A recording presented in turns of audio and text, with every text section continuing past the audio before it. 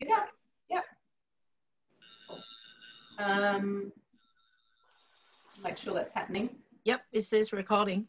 Good. All right. Glad you can see that. Now I've lost Boone. There we are, Boone. Right. Over to Boone. Make host.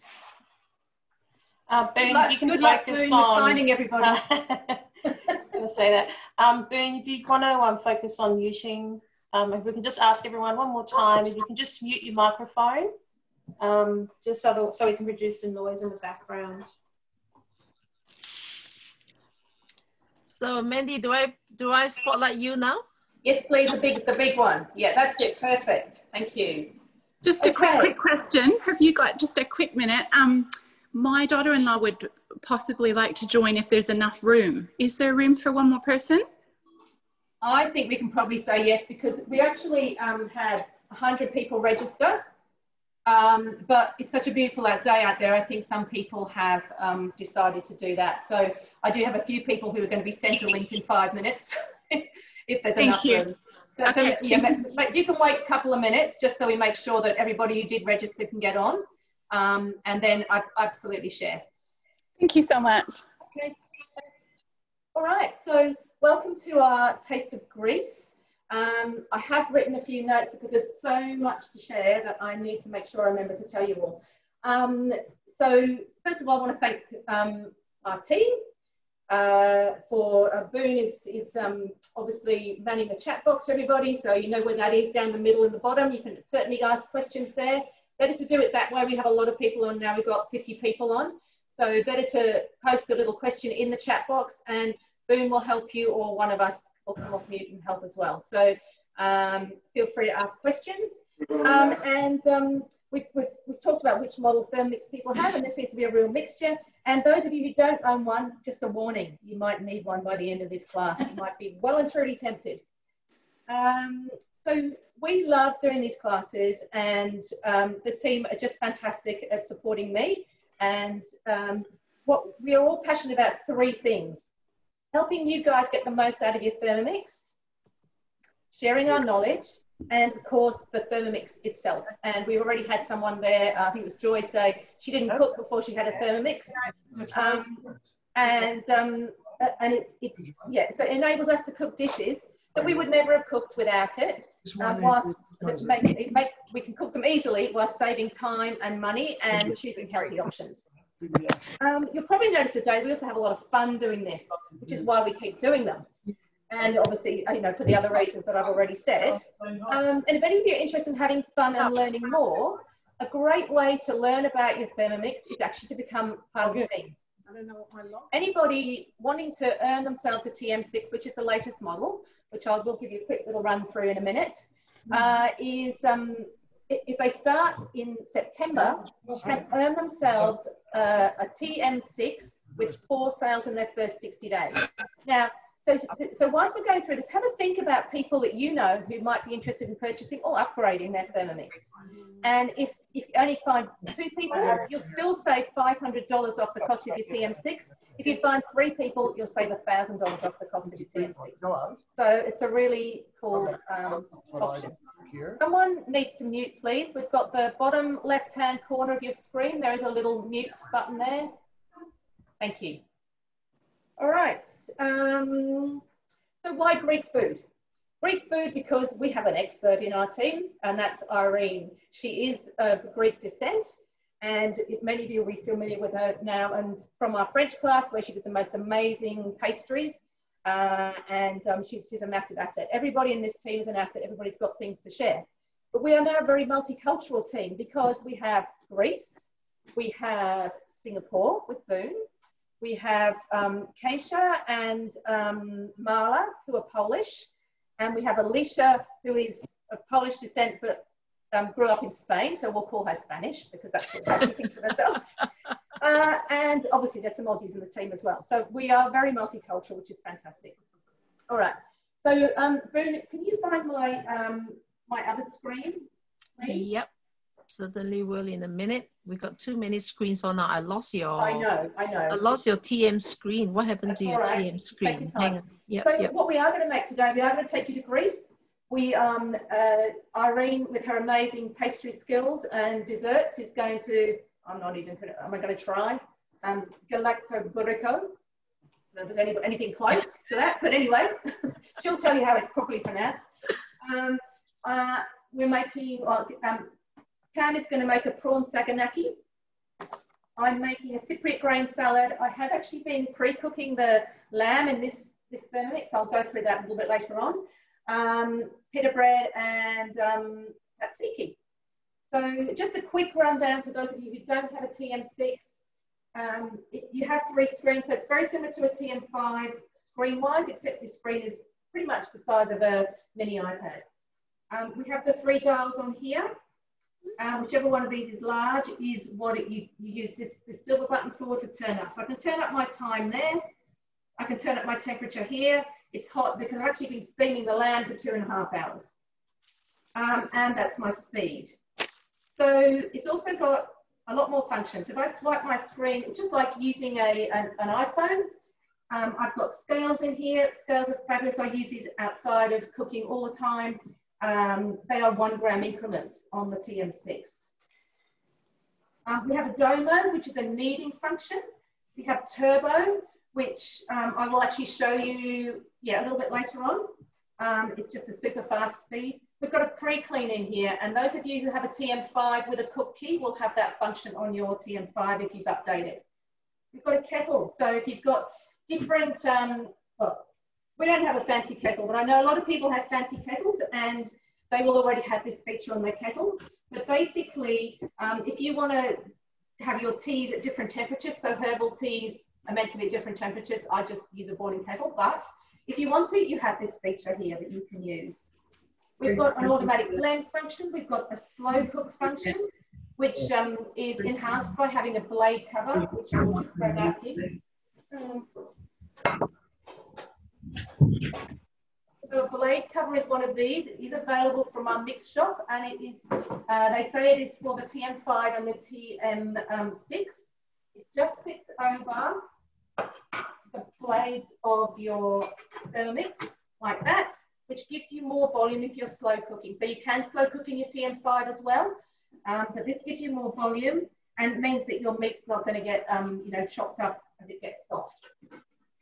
Same with the sous vide. So again, you use the blade cover with the sous vide. What sous vide is, it literally means in a vacuum or without, well, I forgot what it literally means, but anyway, under a vacuum, that's what it is. And basically you have it, your food in a bag, and you slow cook it in here. So a steak might be cooked at 50 degrees for maybe, you know, 50 minutes or something like that. So it's just a different, it can have very tender meats, and you can actually do fish. And I think Lee has done bananas. And I've done, oh no, that was a slow cook, I think. Oh no, I think Lee's done bananas. I've done the slow cook, amazing pineapple, delicious. Fermentation mode for yogurt, rice cooker mode. And this is the exciting bit about this screen. We've got the thicken function on there, which is for sauces and also custards and things like that. But the thing is, we've got an empty screen here. So that's gradually going to be filled. Okay, I'll go back to my home screen. The other feature we have on this, if I swipe this way, we can go straight into Cookie Do. And I know some of you TM31 owners probably think we don't need Cookie Do. Cookie Do is amazing, whether you whatever Thermomix you own, because well, on the TM6 you can go straight into Cookie Do on here. On the 5 you need to access it through your iPad or your computer or your phone. We have an app on the phone. The TM31 knows you can't, all your cooking is manual anyway, but you can absolutely access all the recipes. It's just a massive library from all around the world. So you can search through here. I'll tell you what, I'll look up. So this is what I have been making today. So I've made already, well, my lamb bit. I've got to spell it properly. Uh-oh. I think it's K-L. Here we are. Here we go. straight into it, lamb tikka. So that's how I cook the lamb today, and I'll talk you through a little bit more of that a bit later. But we are going to move to Irene because she is going to show us this amazing pastry dish, which I'll let her pronounce properly. Hey everyone, it's a Galacktoboureko. All together now. No, it's okay. All right, we're going to jump straight to the other screen. Ben, you want to swap me over to... Sure. I've got my 2 Thermomixes up today just to speed up the process. So I'll wait for Boone to move us over. Fantastic. So I've got my TM5 and I've got my TM6. I'm going to start my sauce in the TM5. So pretty much I've gone through all the recipes on Cookie-Do. There is no Galacktoboureko recipe. So you need to basically make it up of a combination of recipes. Irene, tell people what it is. What is? What the dessert is. Just yeah. So it's a semolina cup. Yeah. So the recipes we're using.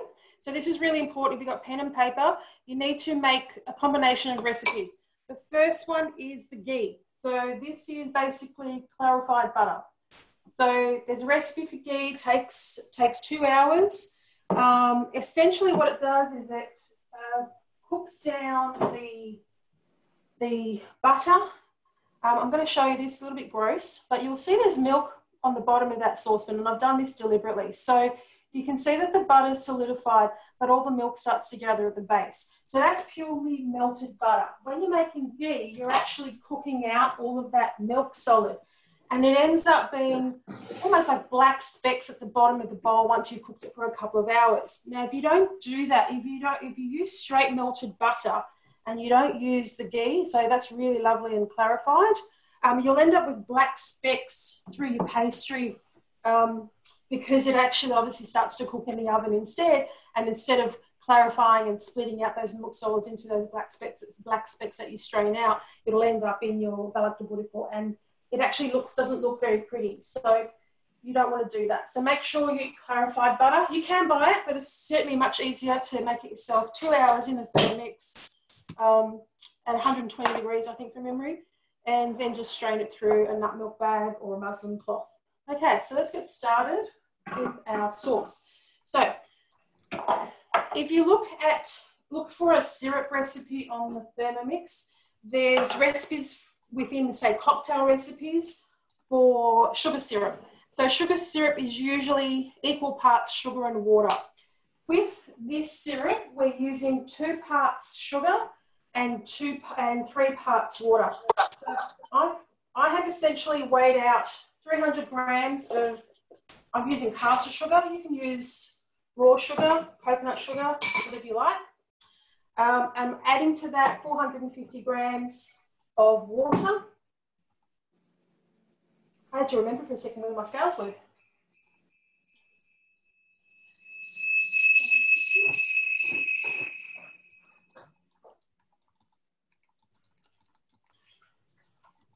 That's pretty good.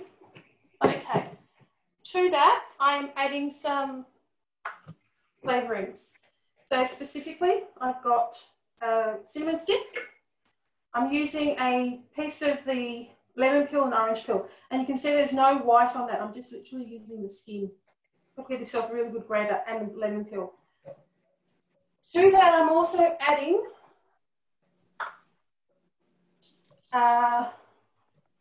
some lemon juice. So the lemon juice is really important. And it's basically juice of half a lemon.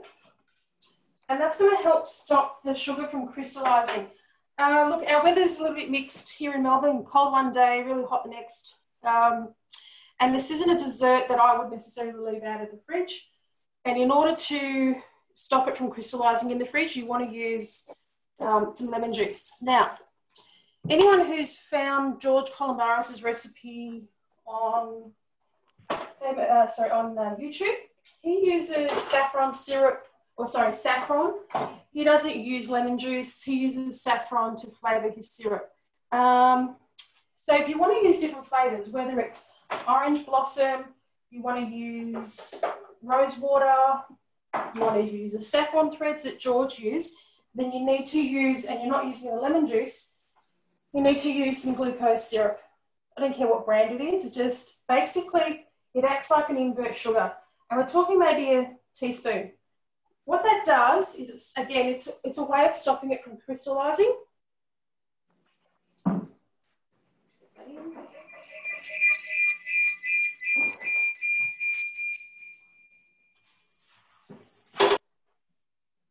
And that way, when it's sitting in the fridge, you can still serve the dessert and you won't have sugar crystals.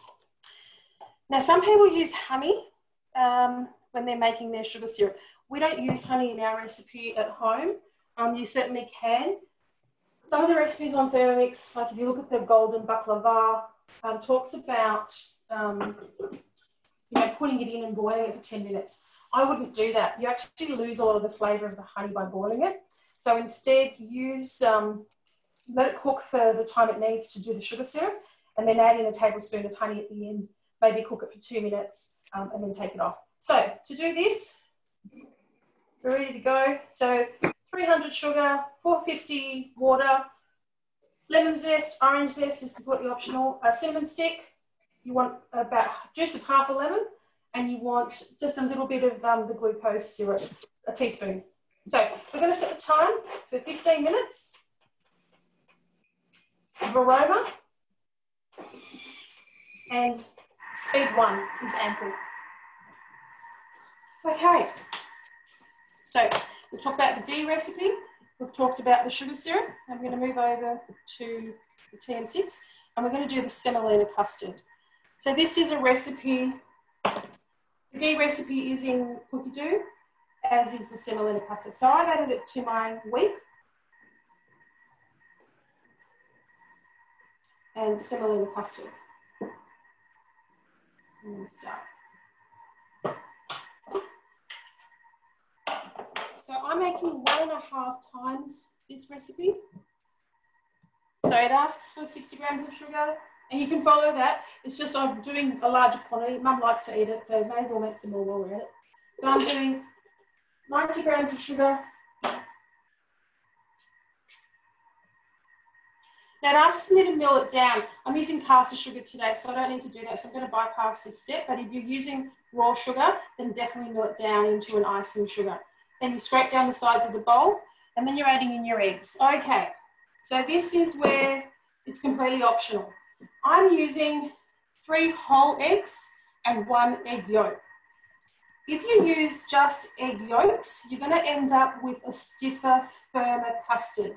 I'm using the egg whites. Mum likes it fluffier. So you can just use 3 whole eggs. And I've simply added, I'm still just doing 3 whole eggs. And you can do that even if you're doing the single recipe. It just increases the quantity. Doesn't affect the flavour too much. And I'm just adding 1 egg yolk just to give it a bit more, I guess, a buttery base. So my eggs go in. Irene, can I just interrupt a minute? Maybe you mention your quantity as you go. There are people cooking along with you. Oh, well, they can just follow the recipe from the screen. So if they want to follow my recipe, I'm doing 90 grams of sugar. But if they've already pre-weighed everything to follow the semolina custard, just follow the recipe that's on screen. So on here, it talks about 60 grams of sugar, 3 egg yolks. I've just used 3 whole eggs. It becomes a lighter consistency. So that's really optional. From here, you click on next. Put our measuring cup on, and we're going to mix that for 2 minutes on speed 5.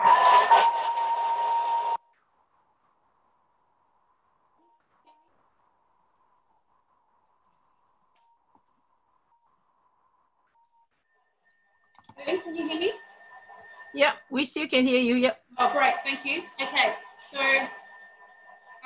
while it's doing that, I'm just going to sneak this in front. Okay, so this is Antonio Filo pastry, available from your Coles / Woolies / IGA. There's 2 types. This is a fine, thin version, and then there's a slightly thicker one. The thicker one's really good for dishes like a spanakopita. You want to use a fine one when you're making this dessert. I prefer the texture. It's much lighter, much flakier, much nicer for this. Now, the other thing that's really important is that you pull that out as early as possible. So I've had this out of the fridge for a couple of hours. The reason for that is to ensure that the dough, so the pastry softens enough. If you take it straight out of the fridge and try to start using it, you're going to get cracks in your dough. It's not the end of the world, but it's good to pull it out early.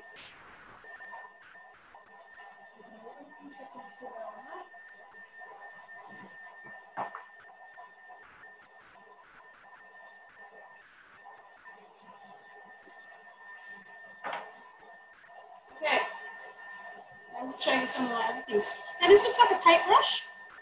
Almost is. It's actually a pastry brush. But I strongly recommend you get, sorry, I couldn't hear you where the pastry was from, any of the supermarkets.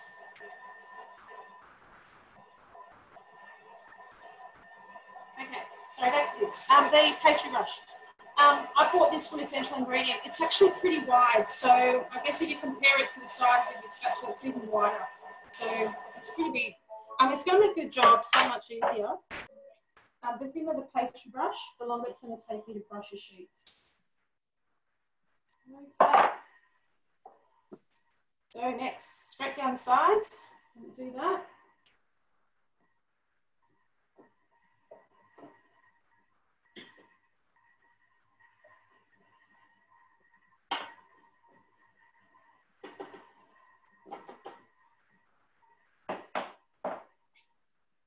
Okay, so that's for 100. I'm using 150 grams of my semolina. Full cream milk. It asks for 700. I'm using 1050.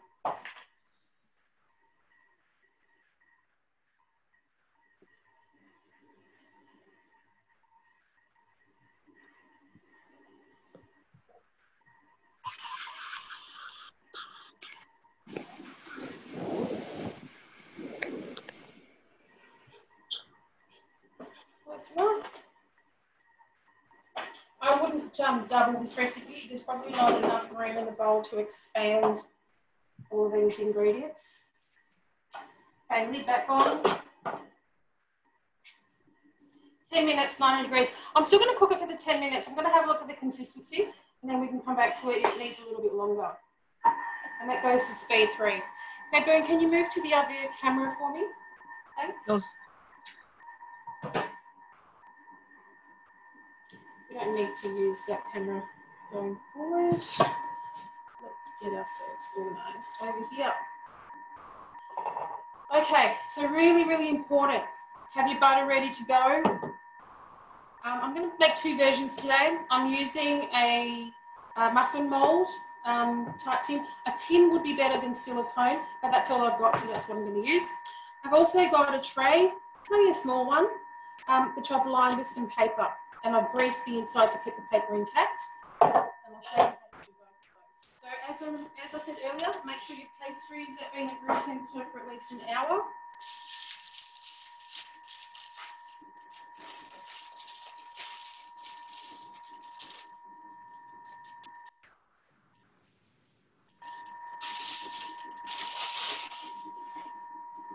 Now I'm slicing my pastry to do the moulds for the muffin moulds. So do it on a chopping board. I've got a large board obviously here. Don't do it on your Thermomat. You can't cut on your Thermomat. As soon as it's fiberglass, made out of fiberglass, so you'll end up with contaminations, so don't do that.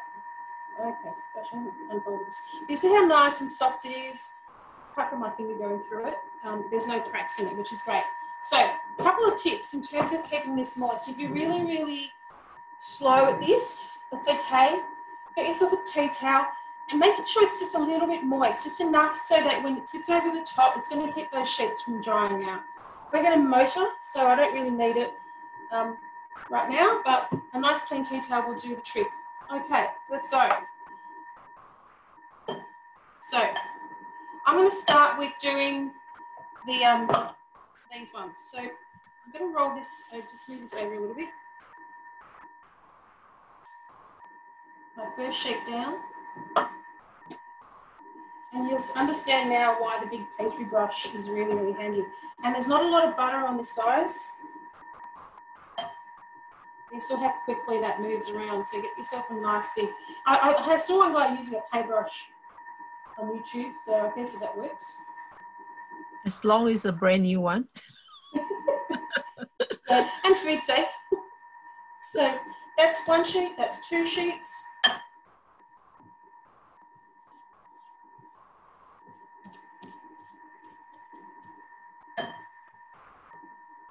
We're going to go 3 sheets.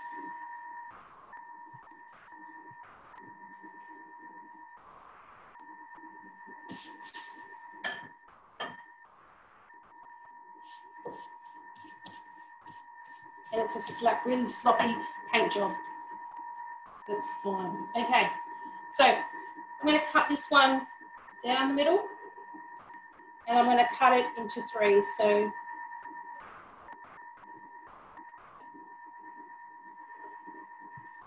beautiful. Okay.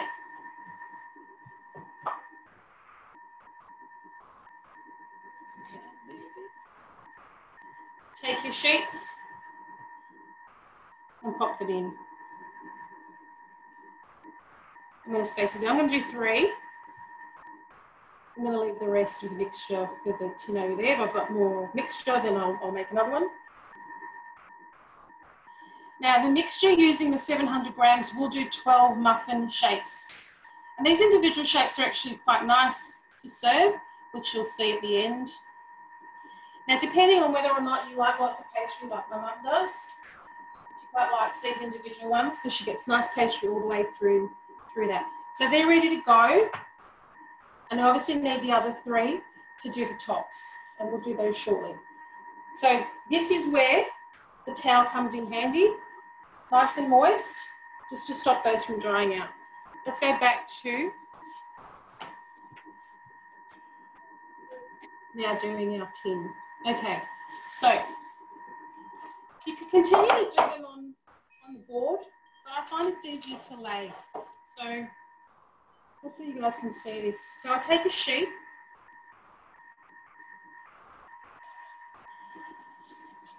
Now my preference is to have it coming up a little bit on the one side, down, and then the leftover will fold over. But really, you can also do it through the middle. So just find whatever works for you. So I'm just going to do through the middle. And in fact, the easiest option would be to actually slice the pastry the size of the base of the tin. And that way you'll get almost like a vanilla slice cut, so you won't get any pastry on the side. But like I said, Mum loves her pastry, so we're going to do it this way. So I've got it in. I'm brushing the base, sides. Okay. And you've got to work quickly, guys, otherwise your pastry will start to dry out and make things quite difficult for you. Don't worry about it tearing. It's all those crunchy bits you'll get to have later. And don't worry about a little bit of air pockets down the base. It helps to separate it. What is really critical is that you brush in between each layer. Okay, I'm going to go lengthwise now. To do this, I'm going to brush my sheet first. Fold it in so that way I've got butter in between.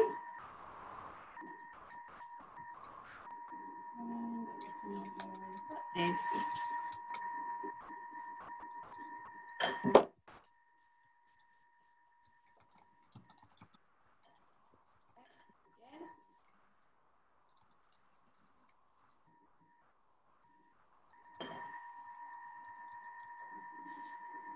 Hold.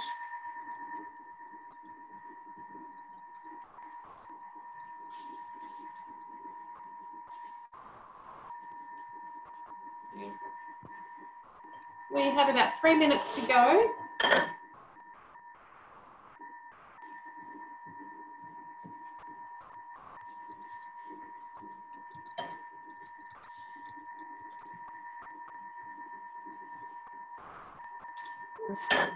Entonces estás haciendo eso. Asha.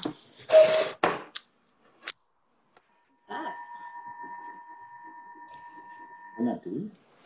Tengo el vídeo apagado y el micrófono apagado. Boone, do you want to find who that is and mute them? Yep.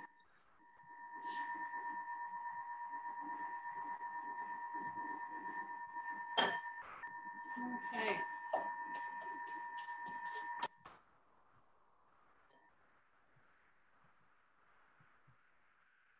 So that's enough, I think, towards the bottom. I want a few more sheets, one more sheet to go through this way.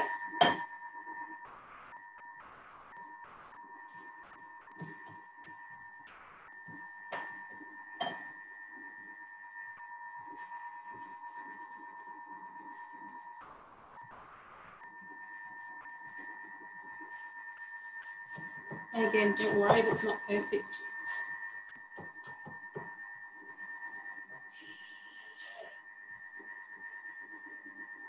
Questions? Any questions?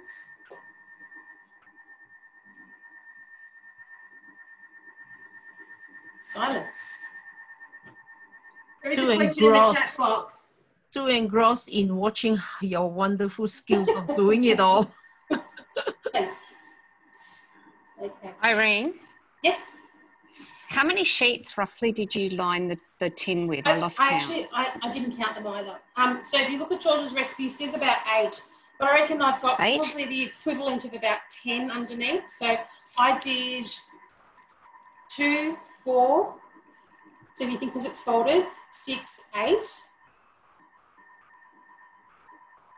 9, 10, 11. So there's roughly 10 sheets at the bottom because of the way I've folded them. Yeah? Thank you very much. Still going to leave a sheet at the top to fold to make it all nice and neat. But you can see that worked really, really quickly. It's really important you do that. Now, syrup is ready. And the trick is the pastry brush, guys. Get yourself a really thick one or a nice paintbrush that's got some food-safe fibres on it. It's going to make your job so much quicker and easier. Okay, we've got about 20 seconds to go on our creme pack. Okay, so in the recipe, the next step is for me to add some butter, and it doesn't ask for this, but I'm actually adding the zest of orange and lemon. Now, Mum's recipe only has lemon zest in it and lemon juice, and she doesn't use orange. I'm just doing different flavours. Whoops. Doesn't matter. It's in the pastry. George puts his, he grates his in here. So, you know, you can do that as well. Beautiful. Let's have a look at our custard. I'll pull it over. Don't need to change screens, Boone. I'm just going to do the rest. Okay.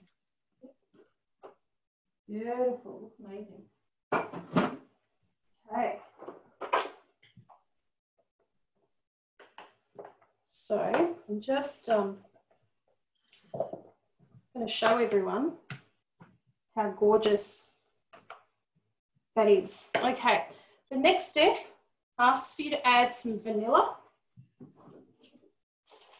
There's a few things I love from Costco. One of them is the massive queen. You can make your own vanilla bean paste. It's a lot of vodka. So this does the trick for us. So I'm putting roughly 1.5 teaspoons.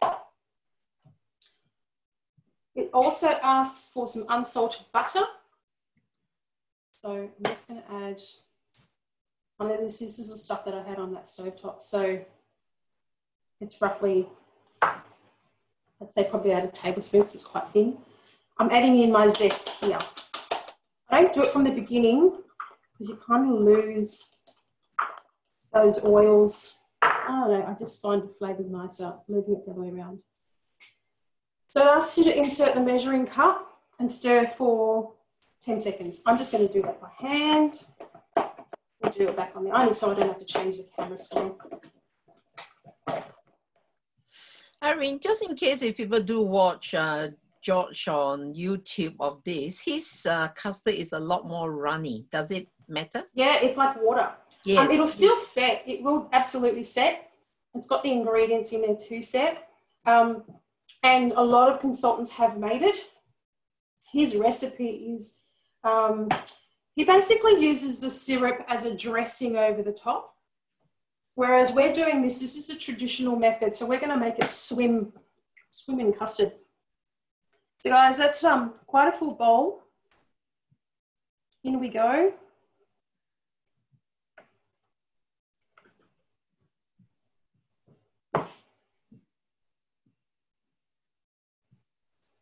Can I just say, I had a little bit on my finger. It tastes amazing.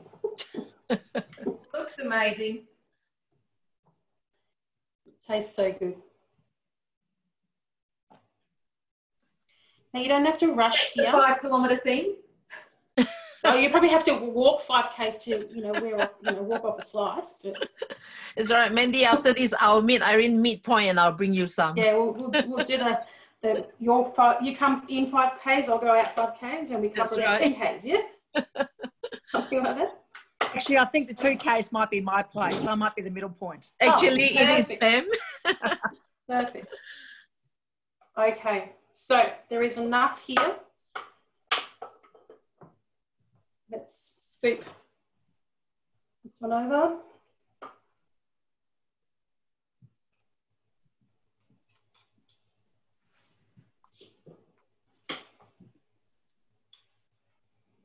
And to be honest, we actually bake this blind without pastry.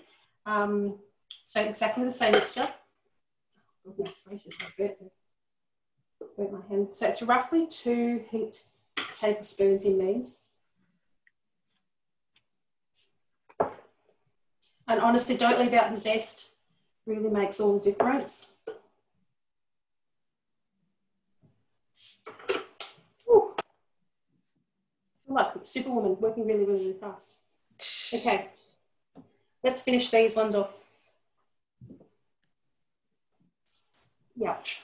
Okay, I'm going to finish these ones off first. Let's just move everything over slightly. Oops. Okay, so just tap it down a little bit just to get your mixture to the base. Now you've got a couple of options with these. You can scrunch this down a little bit, put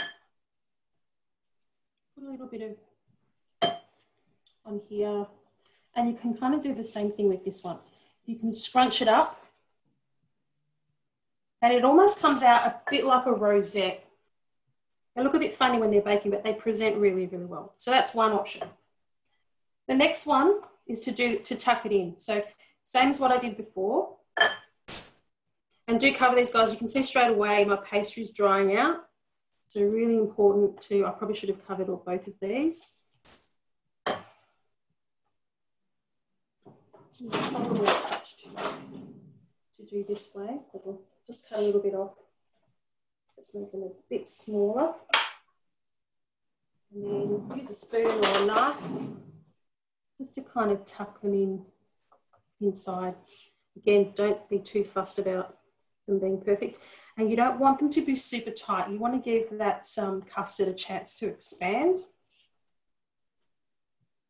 But it's about not getting flyaways with your pastry. Then we'll do the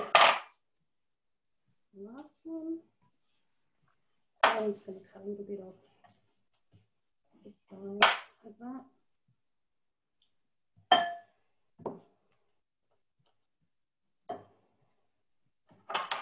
If you think I'm using a lot of butter, I should suggest you get online and see how much butter some of the other chefs in Greece use. Can you repeat that, Irene? That was a bit quiet. Oh, I said this isn't a lot of butter that I'm brushing on. If anything, I'm being a little bit, I'm holding it back a bit.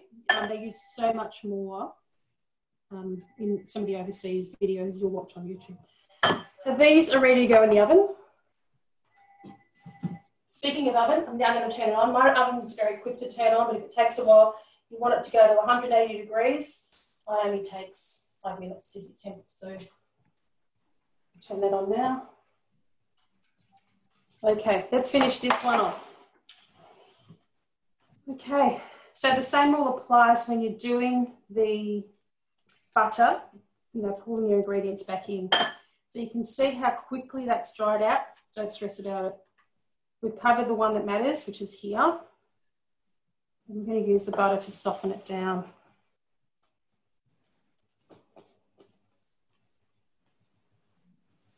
Okay, let's go in. And I'm not packing it down. Be really light with it.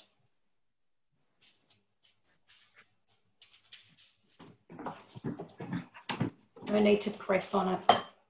Okay, next one. This one broke off, doesn't matter. Don't stress about it.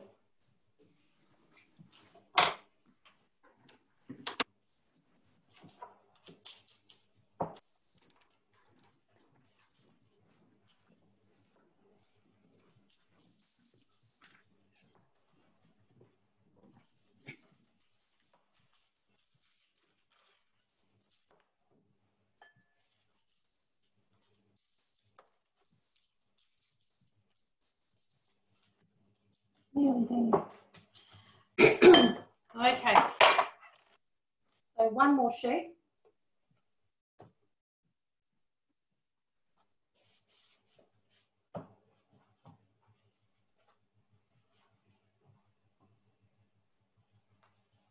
And this is to neaten it off. So I'm going to do this another way. I'm going to do this way. Actually, no, I think fold it exactly like I did before.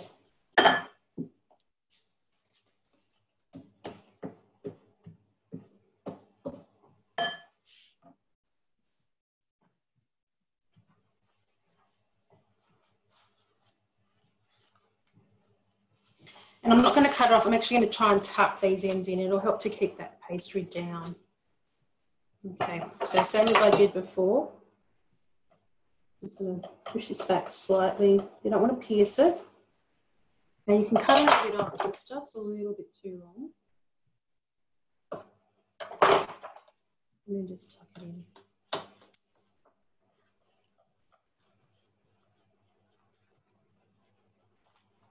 Okay. And this other end.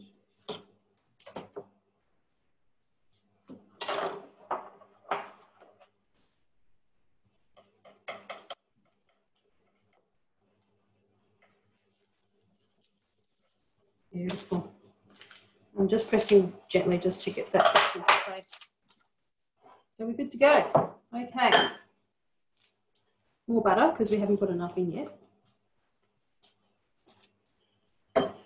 Okay, so in terms of slicing it, I'm not cutting all the way through. I'm literally just scoring the top. I'm not cutting through to the cream. That size will make a nice portion, like that sort of width. And I'm going back, I'm just doing little squares. Why can't you cut it after it's baked, Irene? I know, so this is to allow the a little bit of the liquid to escape in a little bit of steam. Oh, okay. To escape and helps dry up the custard and set. You don't have to do this. You could literally just do a couple of stabs at the top. You want to keep it whole, no problem, yeah? But I guess, again, I'm just showing you the way my mum's taught me. So we're good to go. So that's ready to go in the oven. The other one's ready to go. And in terms of cooking time, it's 45 minutes to an hour. And just keep an eye on it. Now, this one I'd say will probably take around that 50 minutes. It just depends. So just check your oven. You want golden brown. You don't want it too dark. Fantastic. Over to you, Mandy. That's amazing. Thank you. So if you want to go to the other screen, sorry, Boom. Okay. All right. Okay. So so lamb. I'm just going to show you my lamb.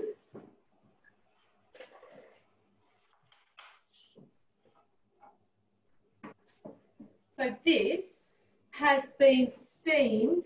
It is that recipe I mentioned before. It's been steamed in the varoma for 2.5 hours. You can see it looks amazing. I'm just letting it cover up and rest. But basically, whenever you're using the varoma, you know you need to have a minimum of 500 grams of water in there. You cook things varoma temperature, speed 1, and the time is whatever, dependent on whatever you're cooking.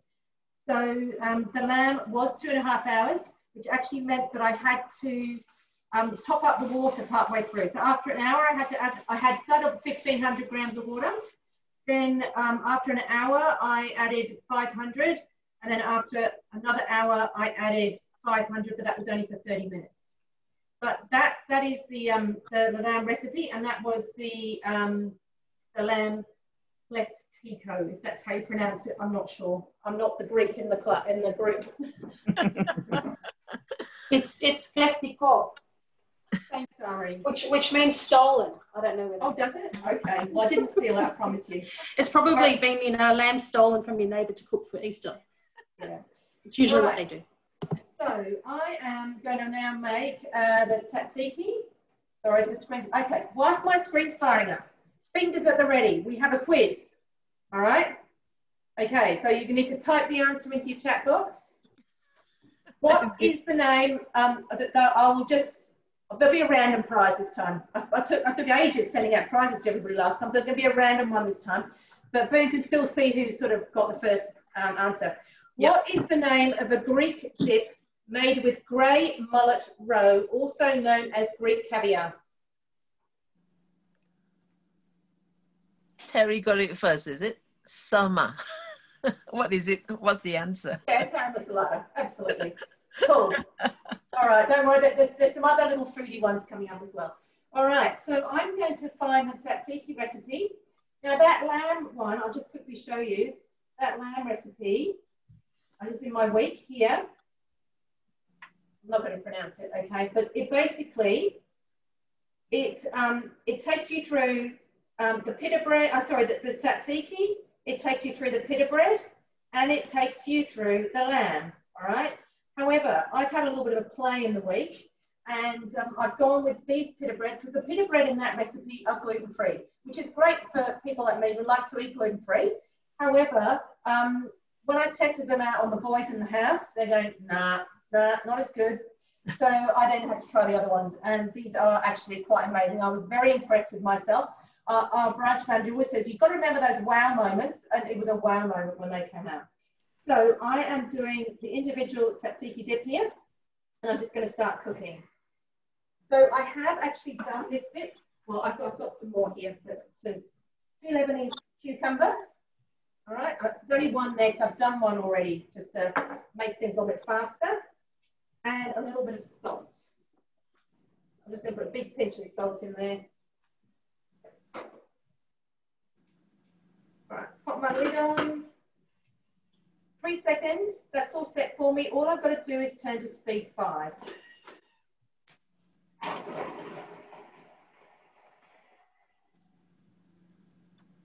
Simple. Now what it wants me to do is put it into a simmering basket. So I love this. I use it all the time to drain things. Just show you. So there we go. We're chopped up there. All right. I'm going to put this. I have to do it over my. Actually, I'll grab a bowl out quickly. I'm going to put it. I usually just sit it in the bottom of or the edge of my sink. So I'll put it over there for the moment. And I'm just going to put my. It's just to get, you know, all the juices out. Otherwise, your tzatziki is going to be really wet. Now, the key to cleaning out your bowl too is if you've got bits left on the side, it's counterintuitive. But what you need to do is push everything to the bottom and then go in a clockwise direction to help scrape out your bowl. Some of these things you get little bits caught underneath the blades, but basically that is the easiest way to get the most out of your bowl. So that's just going to sit there, draining. There's liquid come out. Oops, hang on. Oh, I can't get there. Liquid's come out already. That's going to sit there and drain for 10 minutes. Okay.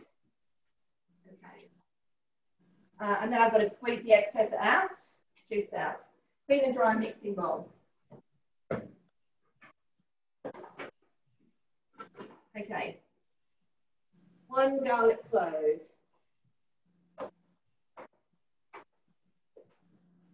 Got 1 garlic clove here, going in. And then you can either use dill or mint. I've actually got dill. And I'm going to put my lid on.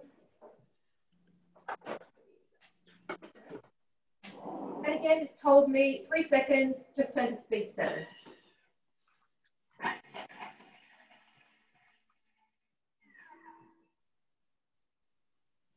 Break down the sides of my bowl. So easy, just follow the instructions. There we go so far. Beautifully done. I love the garlic cloves in here. I mean, who would use a garlic press? They're terrible, they're clean. 350 grams of yogurt. Now I'm just going to put a little, I've got two sets here. I'm just trying to think, oh no, that's for that one. Just make sure I put the right lot in. This I have, and I didn't make it. It's one of the things I don't make. I think everybody has their things that they make and things that they don't. We don't eat enough of it in the house to actually me to make it. I do sometimes make the coconut one. That's really good. Great if you're dairy free. Anyway, that's close enough. 20 grams of lemon juice. Just in here. I have an empty dishwasher, so I can fill it up in a minute. 30 grams of olive oil.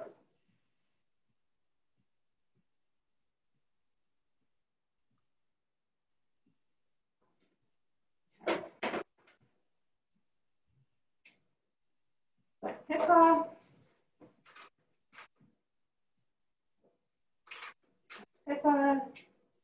And the reserve cucumber. So as I said, I did do a little bit before, so I have got this in here, so we can keep going.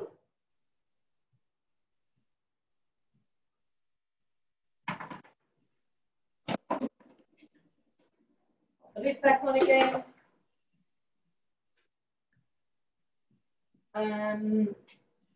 15 seconds, turned itself onto reverse automatically, speed 3.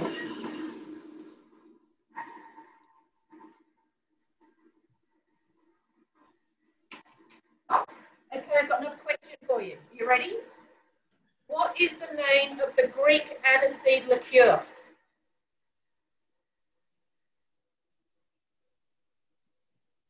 Yes.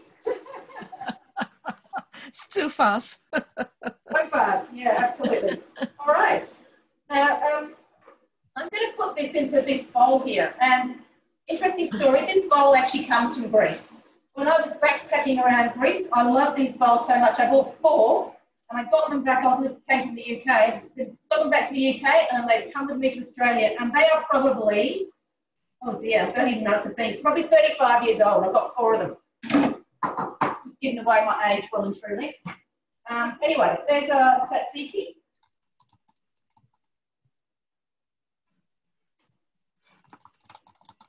And I will actually, when that other cucumber has drained, I will just press any extra juice out of it, and I will add that in as well. Now, little tip, most of you probably know this, but for those who don't, okay, you can see there's still dip around there. I'd like to get all it out so I don't waste anything. Sue Kalman, Julie Rowell, Julie Rodsky, they all know what to do. What we do is we swipe the screen, we hit the turbo button. Go on this and literally just turn. Now, the really important thing when you use turbo, so turbo is, it is just super fast. It's available on your TM, you've got it on your TM31, you've got it on your TM5, down the bottom of the screen, there's what looks like a little book. You press on there and turbo is one of the options. All right, but really, really important is when you use turbo, you've got to get out of that turbo. So just hit your home button on your TM5 down here or on here. Otherwise, it will not release the lid. It won't release the lid until you have got out of turbo. But you can see now my blades are clean. All right, and I've just got to do exactly as I said to you before. Just push down the sides here. And just scrape it all out. Always, as much as possible, go in a clockwise direction, because then your spatula will be hitting the blunt, or the rounded side of the blades, not the sharp side. There we go. All right. So that's our tzatziki there, and I will put that. Oops, hang on. Yeah. And I'm just quickly, someone was asking about ghee before. It does solidify. So bad at getting the camera on this thing. It does solidify. If you haven't made it, it is the most amazing thing. And I'll tell you what, it smells like caramel and it tastes like caramel. It's incredible. Really, really good oil to have in your house. It has a high smoke point too, so it's really good for cooking. Okay, now I am going to find the grains. So where are we? My week. We're doing the Cypriot grain salad in this one. All right, start cooking. So here we go. I know the first two things, I've got 1 teaspoon of ground cumin and 1 teaspoon of honey. So those are in there, in there together. There's probably a little bit extra honey because you always manage to leave a bit of that behind, I think.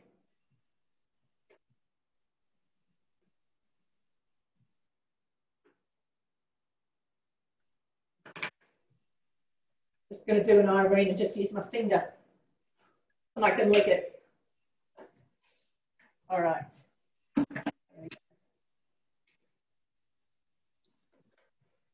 Here's my other yogurt. It's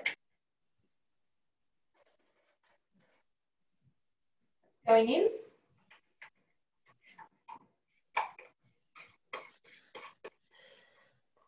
Mandy, is the grain salad a gluten-free recipe?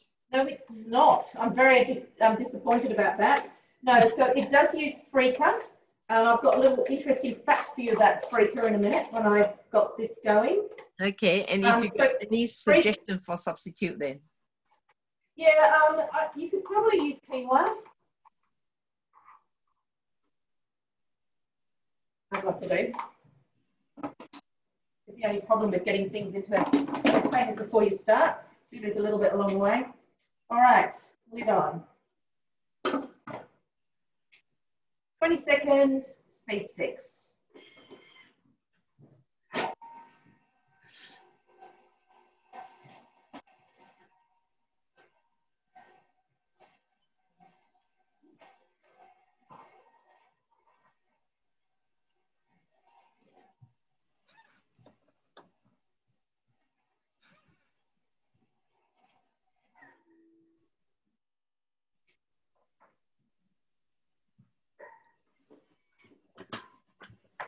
So it's just sort of mixed everything up, but I'm going to scrape down the sides and it's going to give it another little mix. So this is our dressing for our salad.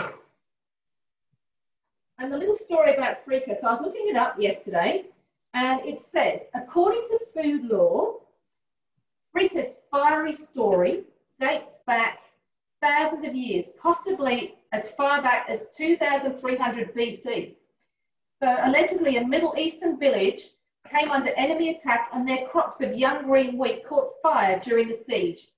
The villagers ingeniously found they were able to salvage their food simply by rubbing away the burned chaff to reveal the roasted wheat kernels inside. And so what we know as freekeh, which I'll show you a picture in a minute, well, I'll show it to you once I put it in, the word freekeh means to rub or the rubbed one. So there you go, a little bit of history. Okay. Going on again, 20 seconds, again.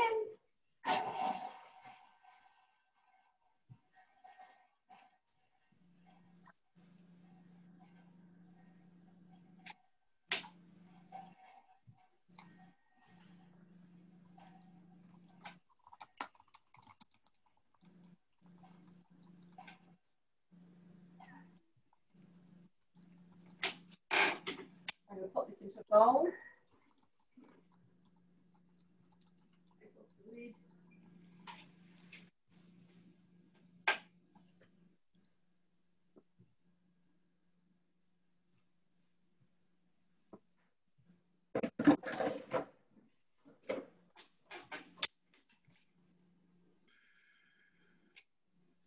Mandy, do you think Mark suggested that could buckwheat be exchanged? Oh, yeah, possibly, quite possibly. I think it would be one of those things you just got to give it a bit of a go. But you're right, the buckwheat kernels might work as well. Great, thank you, Mark. Yeah. absolutely.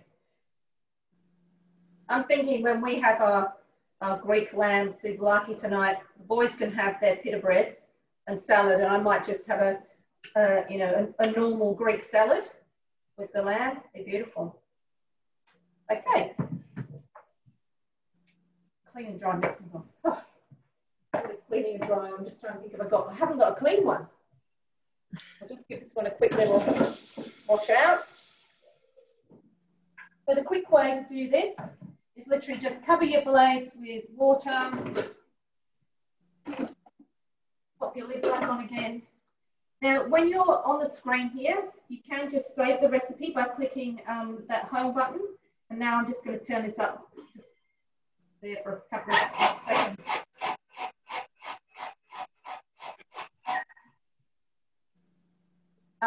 When Pam's doing her thing, I will actually clean my other bowl by using the pre-clean mode.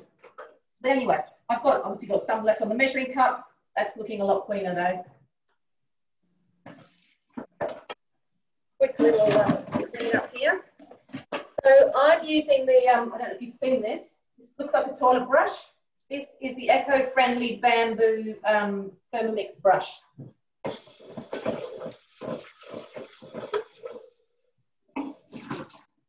So I'm not sure why I'm really cleaning that, because I think I know what's coming next. We'll see. See what comes. So the next bit here was actually toasting some seeds. So I did do that, so we didn't have to wait for that to toast it. It's pumpkin seeds, slivered almonds. I only had flaked almonds, so we've got flaked almonds, sunflower seeds. Put them, you toast them for 5 minutes. I do need to just dry this out quick.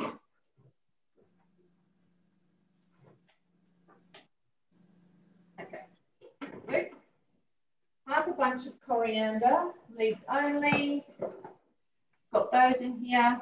I've got parsley in here as well. And 2 spring onions, which I've just chopped up to there. In that goes. Move it on. 3 seconds, speed 7.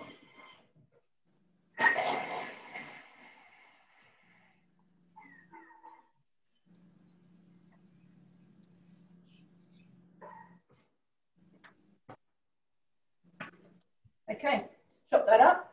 And it says to put it into the serving bowl, which I actually do have in another spot. So I'm going to go back. I'm going to use the one that's just had the cucumber in it, because I'm pretty sure the next bit's steaming. So I can just go place simmering basket onto mixing bowl lid. Well, I've done this bit because there was a little bit of draining. So the freeker, I've got freeker and lentils in here.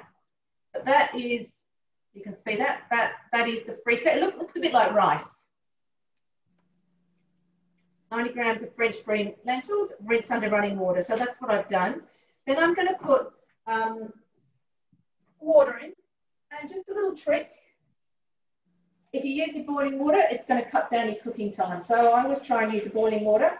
It will cut your cooking time down by about 5 minutes.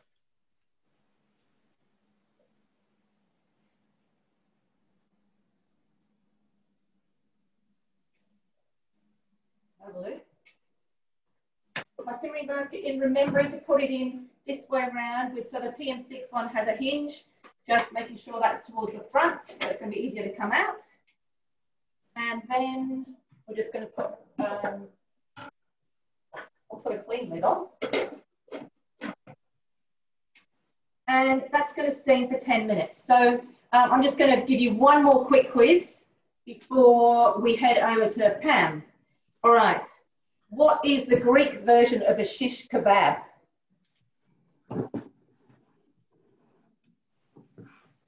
Perfect. Oh, no, you're also smart. All right, over to Pam, and we'll come back a bit later. Fantastic. Thanks. Boone, do you want to put me on the larger screen I've got, if you can? Yep. Give me a minute. Yep. Here we go. Fantastic. Great. Excellent. Thank you. What we're doing today is prawn saganaki. So if you say saganaki to a non-Greek like me, you often think of a little pan with lovely cheese in it, halloumi, something like that. It's beautiful. I love it. So this is quite different. So saganaki, traditionally, I believe, Irene might tell me different, but I believe it's cooked in a pan. Now, the nice thing is with Thermomix, we can cheat and do all sorts of things. So people like me who don't have a Greek background can cheat and pretend that we are an expert in every sort of cuisine. So that's what we're doing today. We're going to do prawn saganaki with feta. So it's a lovely, easy one too. Now, Boone, we better go down to the little screen. Okay, if I can find it. If you can find me, I think I'm under 1 Pam Thermomix, something like that. Hang on, this is it. How are we going? You got it? I don't know. I can't tell. Can you tell? Yeah. I okay. think, yep. Right, so we're just going to press start cooking. I've got this up. I've saved it in my week. So no, Boone, sorry, you haven't spotlighted. We're still saying Pam. Sorry, hang on. Let me try again. I thought I did. Oh, okay. Sorry. All right. Perfect. Okay. Thank you. Yep. Yep. Are we right? Yep. Go, Pam. Okie dokie. So start cooking. 1 brown onion. Now, because I'm not cooking at your place today, where I would cook with an onion, and I'd be a very poor Greek, I have to tell you, because I can't eat onions or garlic. So I'm using leek today. And this is the other nice thing about cooking. People think, oh, I've got to follow everything in the recipe and I've got to do exactly what they tell me. You don't. So I've got leek instead of onion. Now, I'm going to weigh it because I'm not sure exactly what the weight of this is. So I'm just going to press the scales on here, or this little button. I'm going to try it with this. Here we go. Scales. So you can interrupt your recipes as you go along. Pop this in. A little bit too much, so I'll take out one of the bigger ones. Oh, a tiny bit too much. Oh, that'll do. Okay, great. Back to the recipe, and next, I'm trying to use this little stylus thing. I'm not sure it's working. There we go. Insert measuring cup. Give that a bit of a chop. Round to speed 7.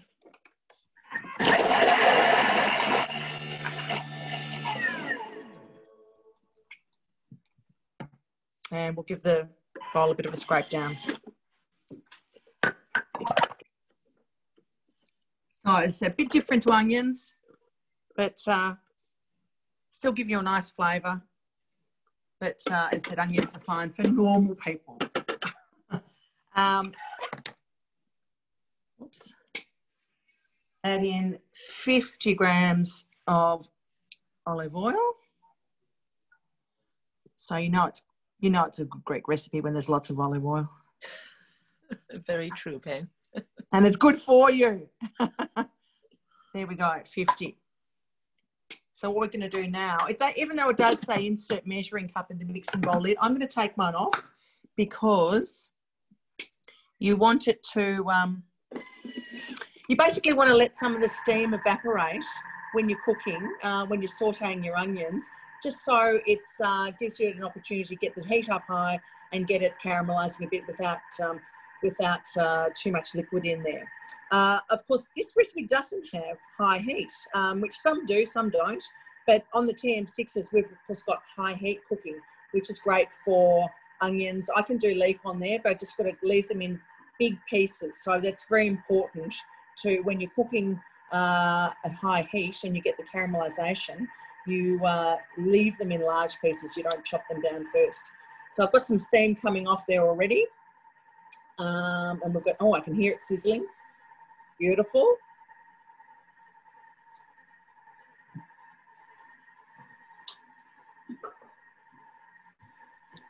Let me know if you need a quiz question at any point in time. Beg your pardon? Let me know if you need a quiz question at any point in time. Oh, well, I've got a minute to go, so why don't you fire away? Right. Okay, here we go. Next one. What makes up the Mediterranean triad Greek cuisine is based on? So which 3 ingredients? That's a tricky one, I reckon. Oh, response is not as quick. We need 3 ingredients, do we? I reckon it's olive oil. Olive oil and olive oil. Teresa might be right. Olive oil and olive oil and olive oil. Well, surely garlic. Now, olive oil is correct. Oh, actually, I want to see what answers come up, and then I will tell everyone. I want to hear your response too, Mandy, and then I'll tell you what my mother's is. So I'd love to. Let's see how we go. In the meantime, Mandy, The base you have for your Thermomix, where did you get it from? Lisa wants to know.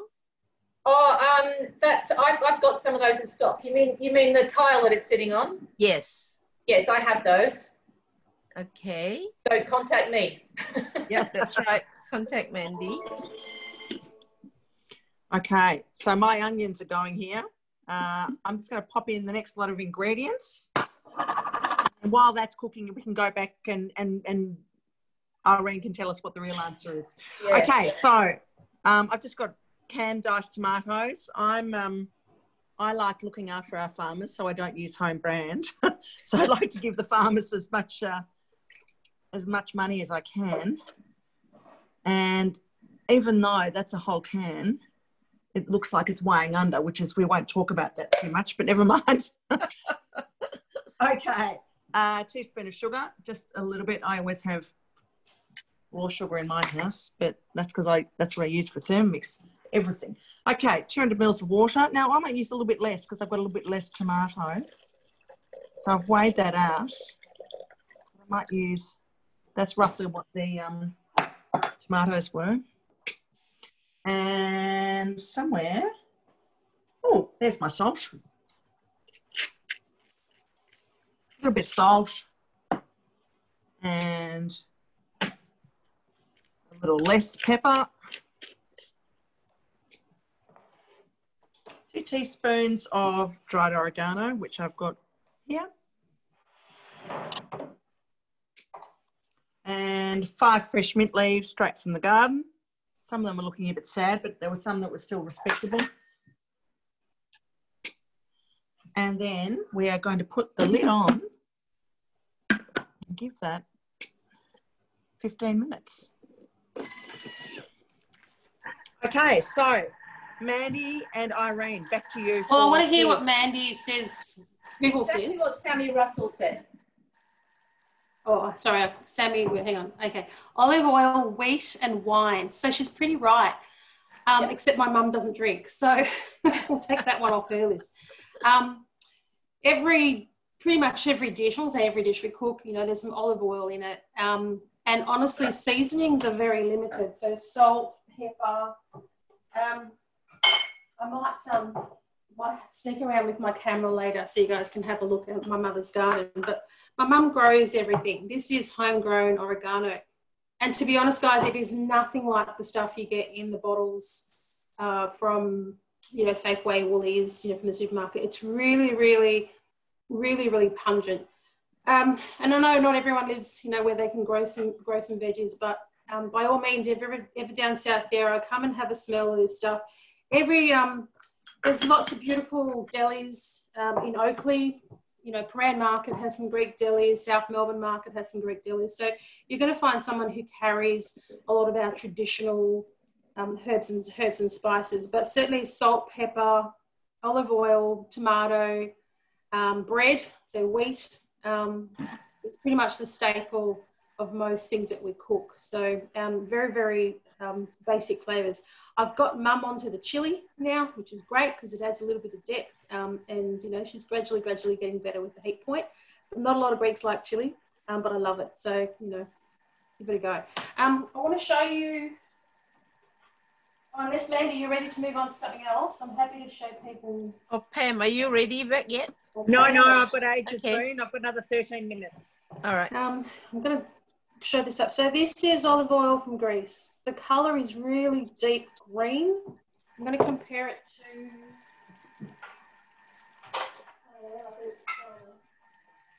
Doesn't matter. You can see your light vegetable oils, how light and yellow they are. My uncle sends us, very fortunate, he sends us olive oil from Greece every year in the tins. When you do get tinned oil, best to get it back into a bottle, but into a dark place. So we basically have, you know, probably have 40 of these style bottles, and we decant it out of the tins and straight back into the bottles and store them in a dark place. And the quicker you go through it, the better. So we share this around. So I've got 3 older brothers, so all the family gets some, which is great. So back to you, Pam. And we'll try and answer some questions. I've still got another 20 minutes to go here, so Mandy, I think you can do a few more quizzes. Mandy, my, before sorry, Thermomix screen. Other one, Mandy, please. sorry, Mandy. All right. Before you go on, the other question is: would you substitute quinoa for the wheat in your salad? Yeah, and I think Kelly put an answer up about that too. That's what it suggests. I think. Oh, that's okay. And you think that will work well? Yeah, I think so. But you might want to cook it for as long as this. So I've just literally stirred the freaker, and it says add another 250 grams of water because we're cooking for a bit longer. That's interesting, because I wouldn't have thought to add more water at this stage. I'm not going to add more water. Okay, it says so, but we're on our 500 grams of water. We should be able to cook for half an hour, steam for half an hour. So I'm going to be naughty, all right, and I'm going to just keep going. So I've just literally stirred everything, and now that's going to steam for another 12 minutes. But in that time, I'm going to do the pita bread. And before I do that, I've got a really good question. All right, quiz question. And that is, why a beef dish is not common in Greece?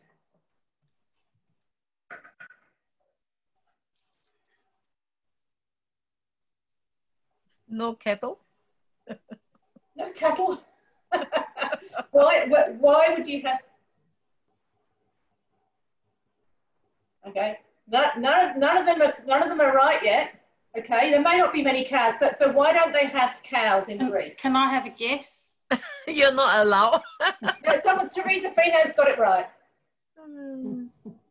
She's absolutely spot on. It's mostly rock, guys. There's no grass fields like there are in Australia. So you're climbing up mountains, down mountains. So that's why there's so many goats.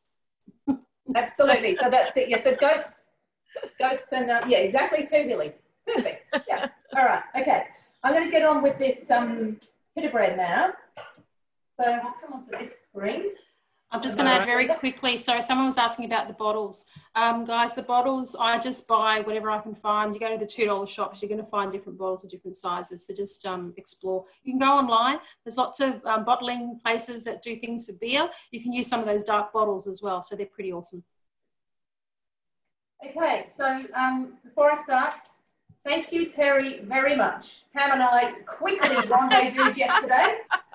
And and I'm very grateful. Thank you.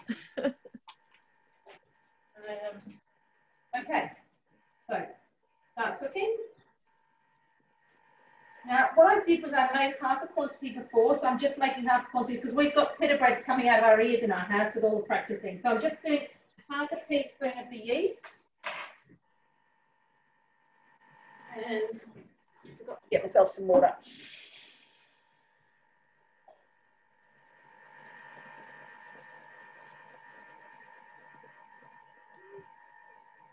And then, so this is an American recipe. It's in ounces.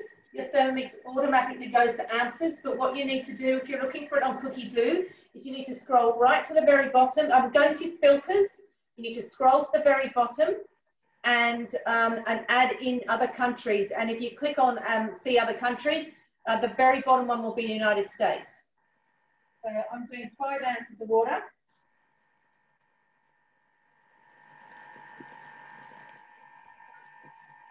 Go. 1 teaspoon of sugar.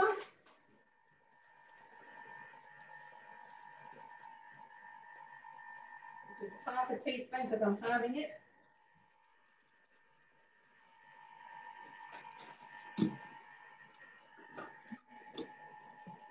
So that's just going to mix up for 30 seconds.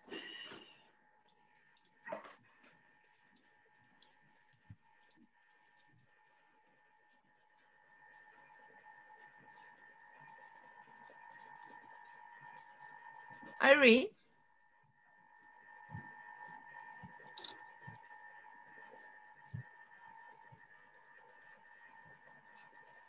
Irene, where would you say you would get good olive oil in Melbourne? So, believe it or not, I actually prefer some of the Italian oils. They use less sprays. My uncle grows organic olive oil, so it's very hard to find that here in Australia. A lot of the oils that come in are blended, so there will be pure olive oil mixed in with the vegetable oil. Cobram Estate is stunning. So we've got some gorgeous Australian oils. I tend to try, and that Cobram's delicious, but the flavour is completely different. So Mandy, next, hopefully we'll be out of lockdown soon, but we can try and we'll do that flavour difference. It's very, very different. He grows all, organic stuff, which is just stunning, and it's pure. He gets it graded in order to get top price for it. It's got less than 1% acidity balance to it, so it's just incredible. But yeah, the Cobram's great and available at your local supermarkets, which is fantastic. The Italian oils are delicious. There is a Greek oil that I do get when we're between barrels from my uncle. I'm going to see if I've got any left. I'll be back in a minute.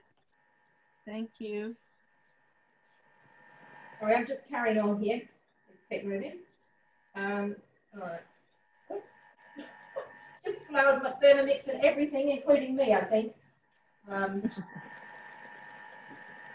All right. It's a little bit cloudy there. 1 teaspoon of salt. So again, half quantities. I've just put a big pinch in there. And lid on. 3 minutes of kneading. Whilst it's doing that, I'm going to ask you some more questions. Okay. All right. What is the name of the Greek dessert made with phyllo, chopped nuts, and lots of honey? Yes, perfect. Well done. Baklava. All right, next one. What is feta cheese made of? Yeah, sheep's milk. Good on you, Lisa. All of you. Excellent.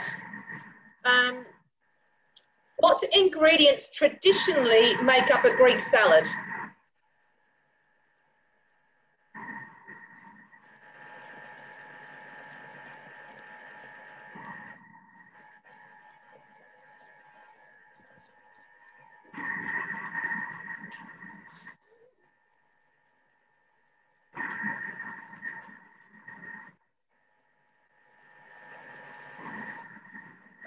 I think if we added, oh, hang on, olives, tomatoes, cucumber, feta, olive oil, yeah, and green pepper, I'm told. I don't know, what are your thoughts, Irene?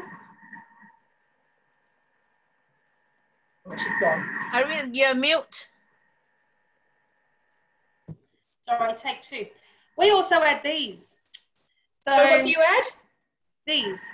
What are these? Change the camera for a second. Yep, hang on. All right. So we make rusks. Oh. So twice cooked, traditionally made with barley flour. So it's basically bread using barley flour. You bake it, then you let it cool down, then you slice it and you rebake it again. So this is very traditional Cretan, and you basically they're supersized croutons that haven't been fried, and they go in to soak up all that beautiful olive oil, tomato salsa. And while you're on my screen, hopefully you can all see that. It's not very, no, not really. No, it's not very good. Yeah, slightly. Okay, it's called Kolompari Greek olive oil. It's a Cretan one. I'm not sure. All right, hold it tight. Yep. Yep, there. Great. So you can find this at pretty much every Greek deli. It's a really dark green tin, pretty expensive, but it's probably as closest to my uncle's olive oil as you're going to get. And we've obviously we've run out home, but we use that in between. So go back to Nancy. Okay, next question. You ready? Fingers at the ready. So you probably have to have a look and see. Just look up in Oasis and see if they stop it. What is the main filling of spanakopita, copita, whatever it is? Spanakopita.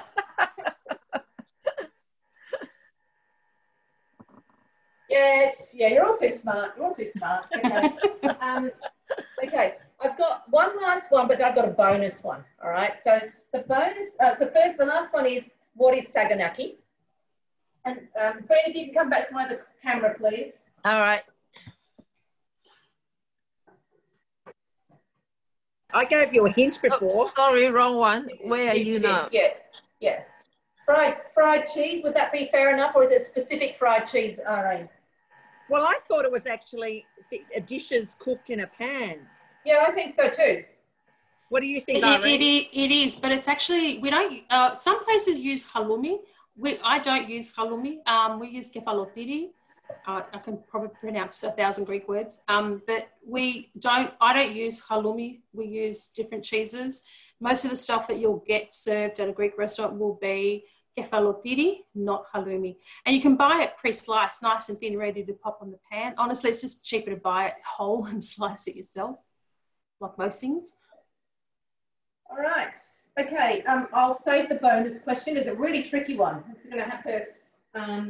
I think the hardest one so far was the Mediterranean triad of Greek cuisine, which is Sammy Russell. So she's the winning person so far. But my little one, my last one, is a really tricky one. Okay, that's my dough. All right. And then what you need to do is actually let it rest for an hour or so, which obviously we're not going to do here.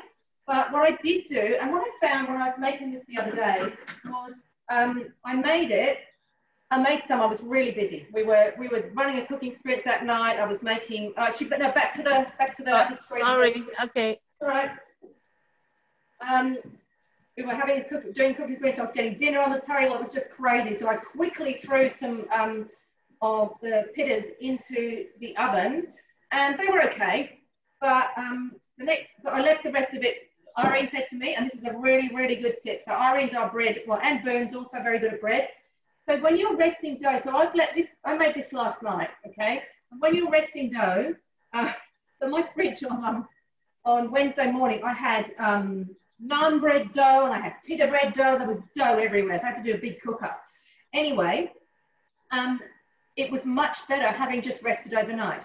And in the recipe, it actually tells us to rest it in between rolling out and cooking and everything. But I found that I didn't need to do that because it had been doing all this overnight.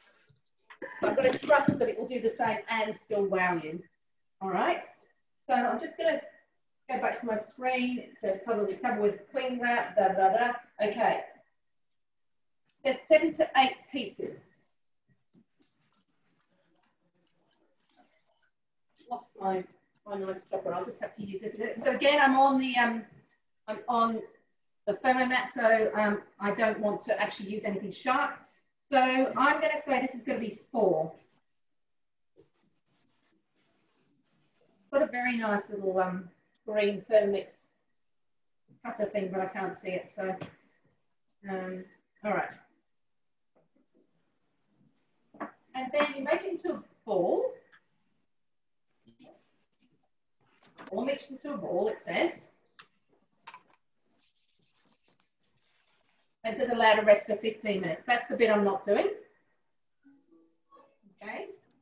And then I have to roll each ball out into a flat circle, approximately 6 inches. Remembering we are in America currently doing this. And so I'm just going to do 1. So Mandy, this recipe is from the American cookie dough, is that right? The American cookie dough, yeah, absolutely. And it's just a naan? No, this is just pita bread. Just pita bread, sorry, yeah. In America, so it is, yeah, getting confusing talking about naan that we did the other night. Yeah. So, yeah, it's just there. So you just need to make sure that you add those filters in and make sure you have the US in there. Now, any of you who are not using cookie dough, honestly, I know a lot of TM31 owners say, no, you know, it's no good for me. It absolutely is. All right. Now, I'm happy if there's enough people who say yes, I'm happy to run a session on cookie dough on Monday evening at 8 o'clock. So I just need a response from you guys, and I'll need I can check that afterwards. But if you want a session on how to navigate cookie dough, how to add those filters in, it's not a very round pita bread. I know Irene would do a far better job, but and she has tried to teach me to do circles. But anyway, So I have to go up and down like that, and then I have to go across, and then I have to go that way, and then I have to go that way. Very good. And I go that way, that way. We have a little lesson, so we do our cooking experiences on a Tuesday night, and then Irene teaches me how to do things. To do with bread, because I'm not a bread maker. You probably can't see this, but there are lots and lots of little air bubbles in here, which is fabulous. And one of the keys to actually cooking this is that your pan needs to be, so they're going to cook in the oven, and what it says is your tray must be hot. So you're putting them onto a hot tray. And now, Mandy, Mandy, I might interrupt quickly, and I'm just going to show everyone how I put the prawns into this dish. Go for it. Yeah, while you're doing that. You go for it. Fantastic. Thanks, Spoon. So we've finished cooking that lovely sauce, and I'll just show you quickly. So that's our fabulous, lovely tomato-based sauce, and you see how much liquid's in there. So it doesn't have to just be straight water where you simmer, because I'm putting the simmering basket in now, sitting that in there. Whoops. Oh, low battery. That's not good. And popping the simmering basket in, and then there's 24, the recipe says 24, raw prawns with tails, and I'm just going to simmer them in the simmering basket. So basically they're steaming in there. So I'll pop that on. Oops. There we go. Tails intact. Putting on that lid again, and that's just going to take 5 minutes. It could take a little bit more. We'll see what they look like when we finish the 5 minutes. So you've got the lovely multi-level cooking, which I always feel very smug about when I do that. Okay, back to you, Mandy. Thank you. All right. So what I'm going to do, I'm just going to cook these two at the moment.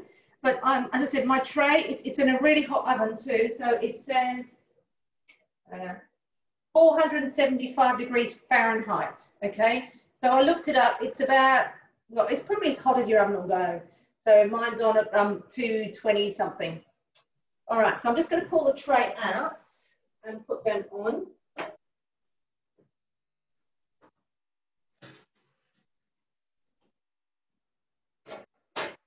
Just going straight on. I haven't greased it, I haven't done anything. They're just going to sit straight on. I'll show you in a sec.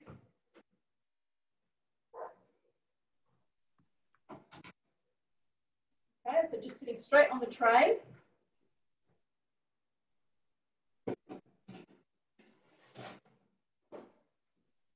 All right, and then, Wait for 4 to 5 minutes until puffed up. So I'm not going to do the other ones at the moment because we've got plenty. Just got to finish off these other things. But I will show you. I have got some ones that I made the other day. There's going to be little dough piles everywhere. So I'm just going to finish off this other salad. So basically you have to remove the simmering basket with the aid of the spatula. So you'll remember that you have a hook on your spatula. That's why I wanted this at the so I wanted this at the front, so I can actually get my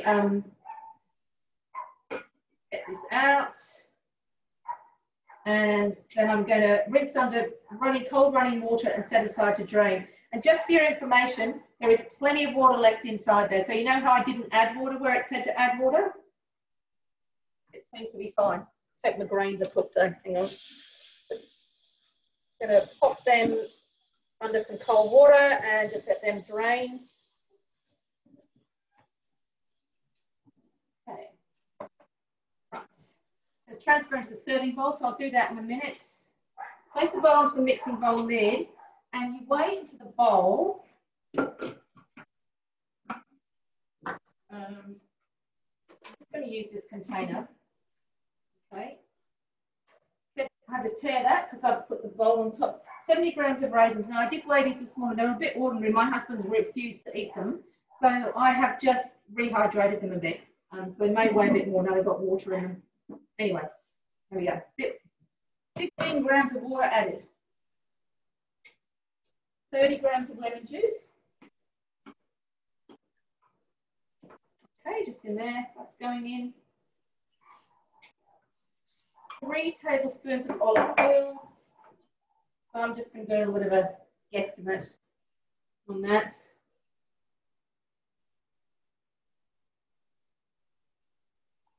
Three.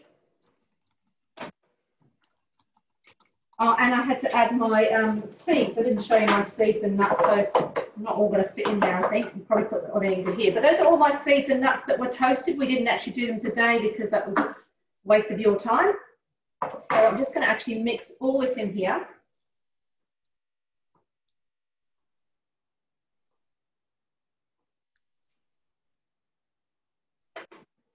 That'll be the stir around. Yum, it smells so good.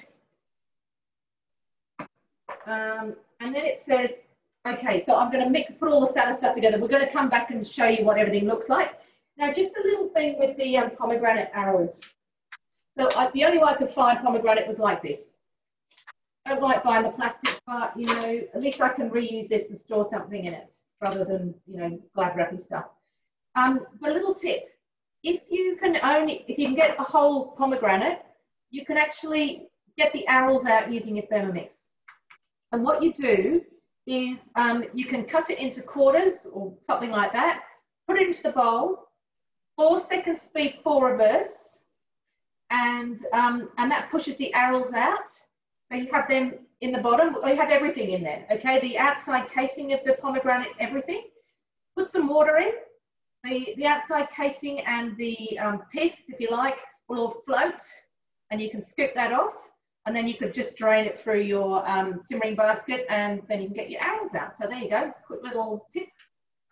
Let me just see what else I've got to say. Oh yeah, the pita breads. Oh, speaking of which, I better just check them. While you're checking that, I might check my prawns. Okay. All right. I've had 5 minutes cooking these prawns. I'm just going to have a look now to see what sort of state they're in. And just put that underneath there. And, oh, they look fabulous. Sorry, it's off camera. There's a lot of sauce in there, and I'm just going to try and hold it up without getting my hands burnt. But they are well and truly cooked.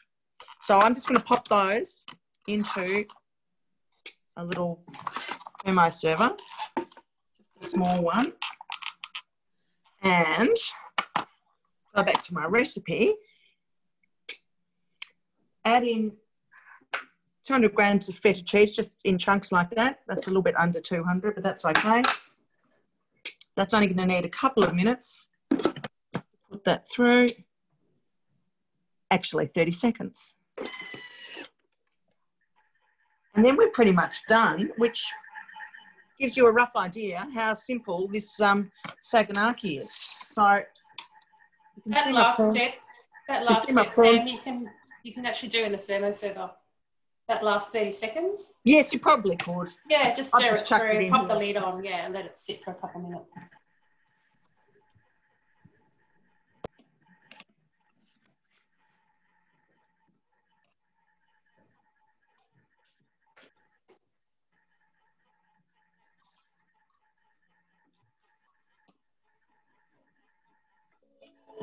Thanks. So actually, Boone, if you could put me back onto the big screen, that would be great. So what I'm going to do now is one of the things that we often like to show you in our cooking classes that we do is some of the host rewards you can get. So I'm going to use this beautiful oval thermo server, which is, I use it a lot for just serving at the table too. It's a really nice dish. So here's the actual base of it, which is beautiful. And then, so just pop that in. It does say divide between 4 bowls, but I'm just going to pop it in here for the purposes of today. And pop the prawns on top.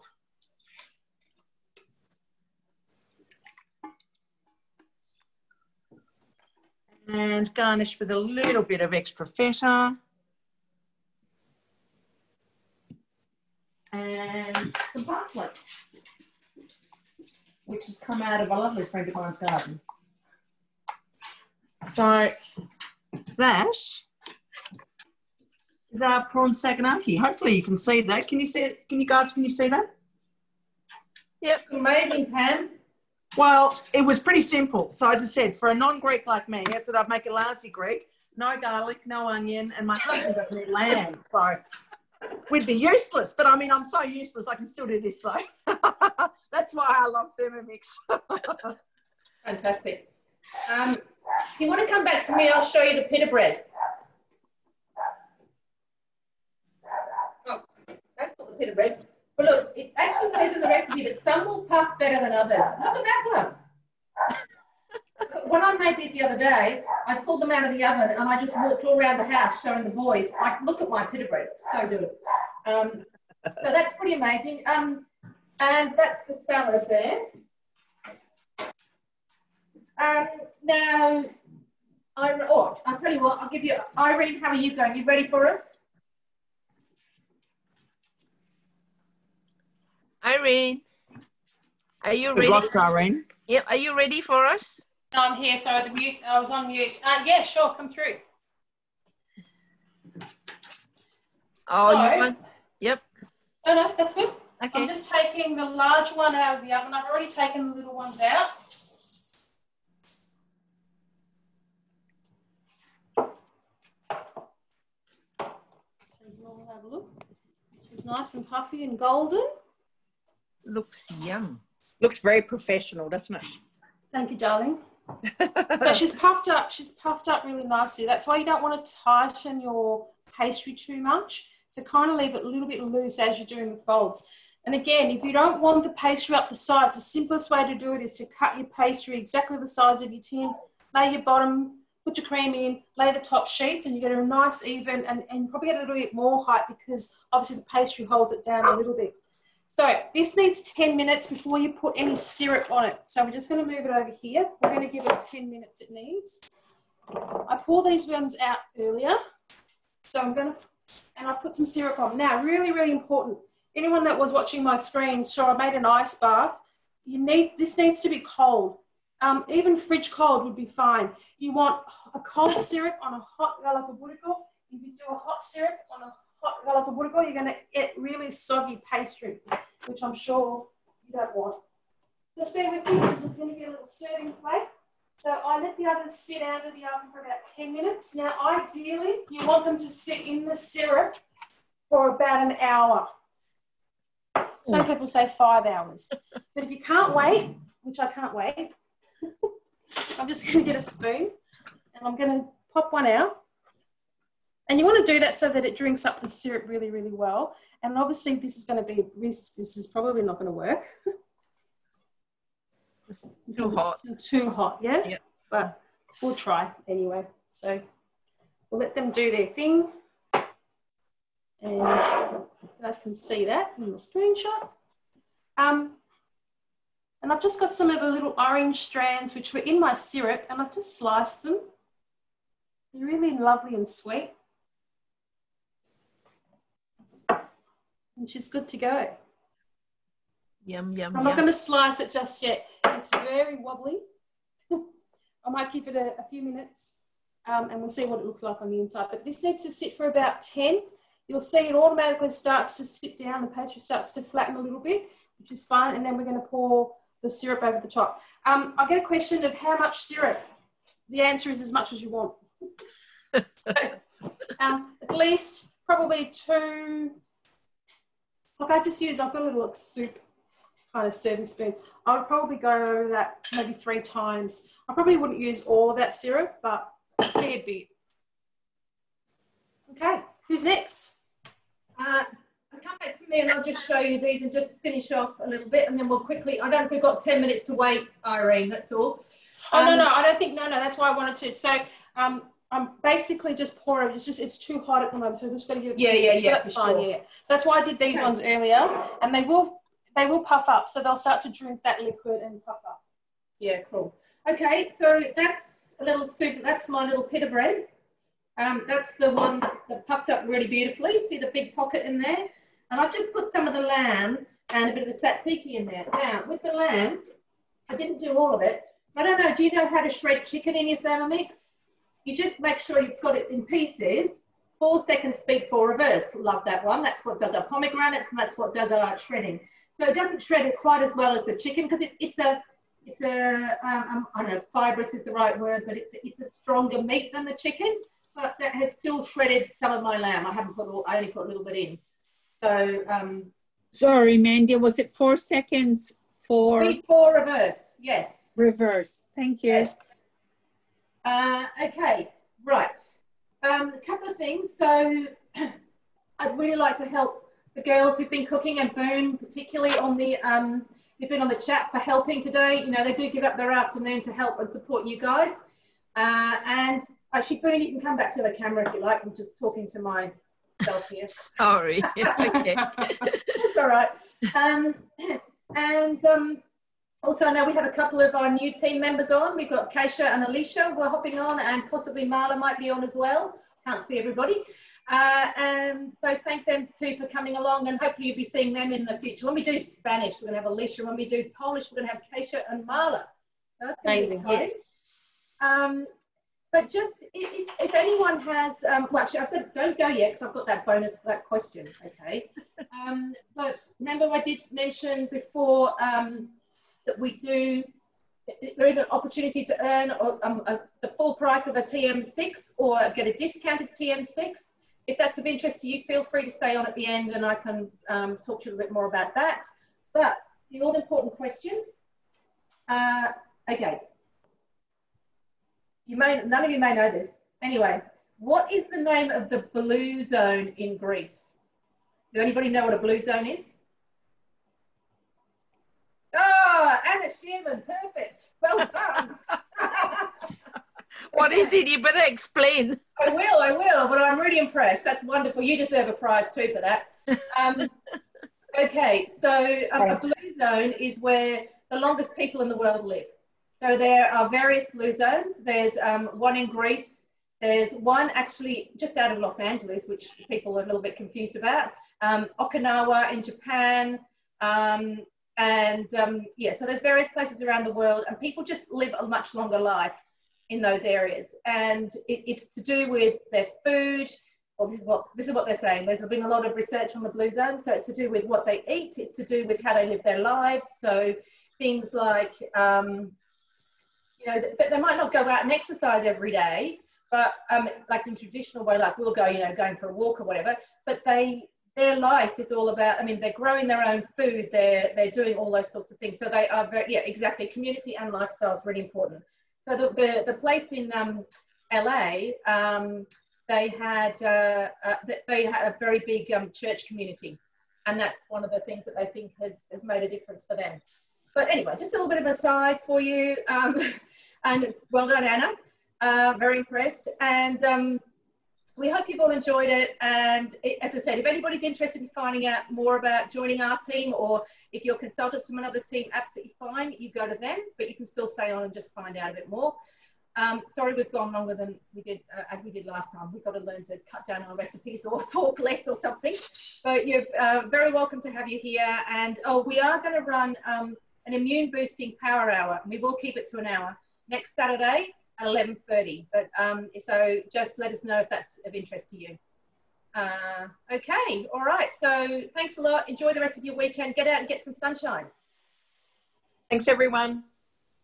Thank you. Thank you. Thank you all for coming. Thank you. Thank you. It was great. He wants some Jackie, eggs. I know Jackie's story. You're more than 5 kilometres from me. We'd be lovely if we could just go and share all our food. Thanks, guys.